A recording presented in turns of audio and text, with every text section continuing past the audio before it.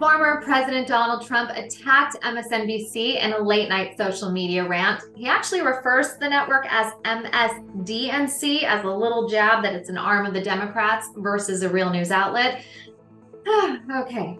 The ex-POTUS went after Comcast CEO Brian Roberts, posting on his Truth Social account incorrectly that the left-leaning network uses free government-approved airwaves. Just for a note, MSNBC, like all cable news outlets, is on cable and not broadcast networks like ABC, CBS, NBC, and PBS. However, that was maybe the most lackluster of Trump's mistake-laden rant. Trump called the Comcast CEO Brian Roberts a slimeball simply because he oversees the network, which Trump says is nothing but a 24-hour hit job on Donald J. Trump and the Republican Party for purposes of election interference. Trump wrote, MSNBC, MSDNC, uses free government-approved airwaves, and yet it is nothing but a 24-hour hit job on Donald J. Trump and the Republican Party for purposes of election interference. Brian Roberts, its chairman and CEO, is a slimeball who has been able to get away with these constant attacks for years. It is the world's biggest political contribution to the radical left Democrats who, by the way, are destroying our country.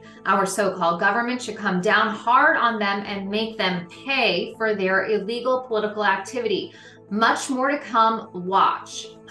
Well, it looks like Trump is once again trying to walk all over the First Amendment by threatening journalists who, in his MAGA-colored glasses, speak out against him or do not align with his beliefs.